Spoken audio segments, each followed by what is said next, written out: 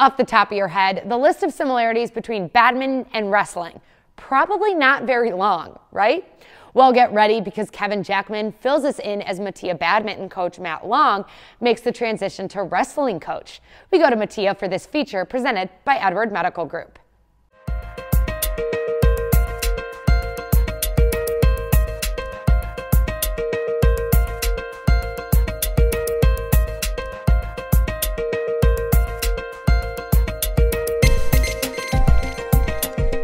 To a casual fan, badminton and wrestling couldn't be any more different, but Matt Long is no casual fan. In badminton and in some of these other individual sports like wrestling, you have to have this tenacious, gritty, persevering attitude and mindset and this confidence because there's no full team around you. Long is currently going on his 8th season as the Metea Valley Badminton Coach and is looking to finish the season strong.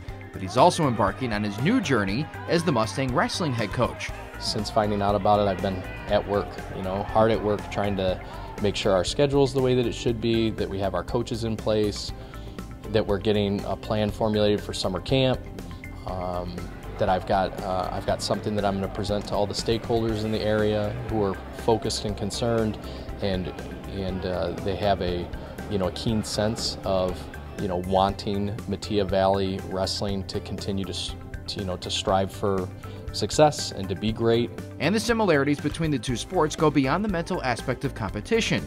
For Long, who previously was the head wrestling coach for 4 years at Plainfield South High School in 2007, there are physical crossovers too. There's a lot of positioning, and there's a lot of how you're on your feet, how your legs are shoulder width apart, knees are bent, you're on the balls of your feet, the front third of your feet. You've got to have some quick bursts, and some quick movements in order to close the gap on somebody, close the gap on the bird. And while the Metea Valley Science Department Chair will have a jam-packed schedule, he's looking to take the Mustang Wrestling team to new heights. Unfinished business-wise, I've never had a state place winner as a wrestling coach. I've never had a team advance to the highest pinnacle of the high school season, high school sport. There's some things that I really want to see the guys who are on the team accomplish. Nothing casual at all about the coach who's hoping to steer two programs to places they've never been before. Reporting for NSW, I'm Kevin Jackman.